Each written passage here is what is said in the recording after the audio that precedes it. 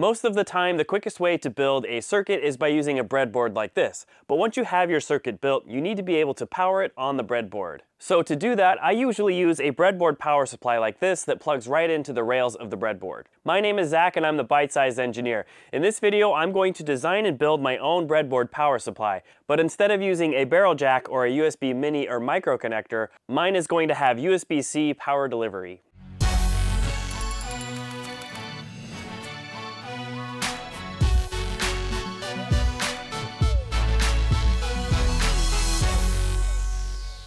I've been using these breadboard power supplies for years, and yes, they work great, but most of the time they use a DC barrel jack or a USB mini or micro connector. And I'm gonna be honest, I don't usually have a DC barrel jack sitting around ready to use to power a circuit, but on the other hand, I'm much more likely to have a USB-C power supply nearby. What I like about the ones that I already have is that they have a selectable power supply. I can choose between 5 volts from the USB connector or 3.3 volts from the onboard voltage regulator. And the cool thing about this design is that the two rails are independent. One could be set to 5 volts and the other could be set to 3.3. Since my design is going to be using USB-C power delivery, I can have voltages between 5 volts and 20 volts. To get the 3.3 volts, I'm still going to have to use a voltage regulator of some sort. Using USB-C to get those higher voltages is a little bit tricky because you have to use a power management IC to negotiate which voltage you're asking for. Looking closer at this design, I really like how it's notched out so that none of the tie points are covered up by the PCB. So in my design, I definitely want to copy that feature. But there's a really big drawback to this design and I want to fix it. The power supply is cantilevered over the edge of the breadboard. So in my experience, when I've gone to plug things in, that power supply sort of wiggles around and sometimes it can come loose. My plan to fix this problem is to 3D print a little base plate that provides more support for the PCB. First, I need to figure out which chip I'm going to use for the USB-C power delivery stuff.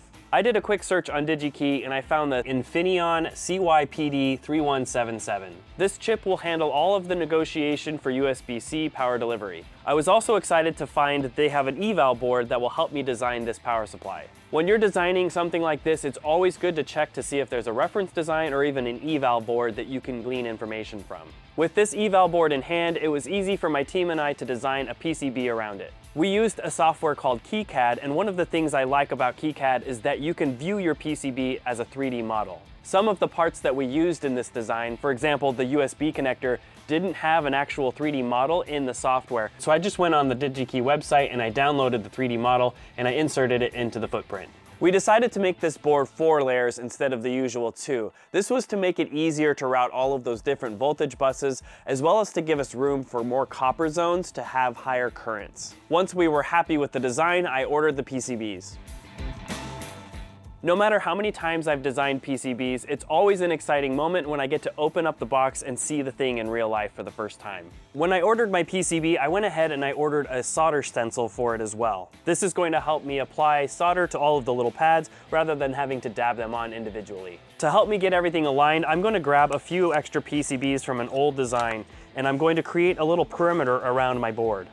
I have 5 of these PCBs to make, and lining up the stencil takes a lot of work. And rather than having to align it 5 times, this makes that process repeatable. With this jig, I can insert a blank board and apply the solder paste, remove it, and stick in the next one and have it exactly line up every time. There is something therapeutic about assembling a PCB. I love getting out a box of parts, sitting down at the microscope with my headphones in, and just getting to work. Am I the only one who likes doing this?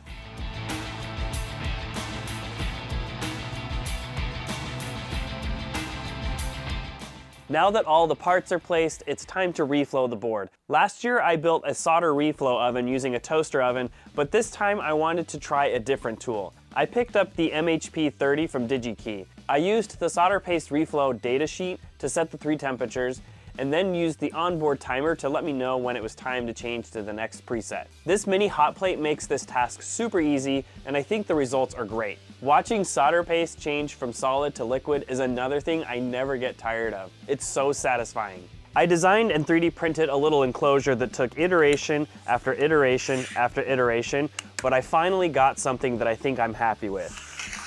I'm lucky enough to have a printer that does multicolor, so I utilized that on this enclosure. And now I'm ready to install the PCB inside the enclosure.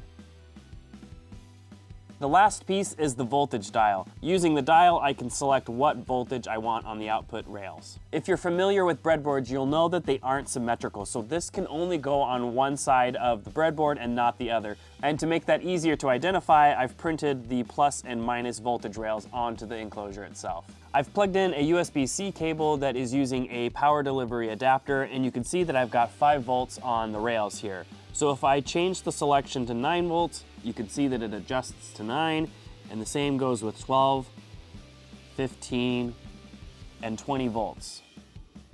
Then if I want 3.3 volts, all I have to do is change the selection resistor here, and I get 3.3 volts on the output.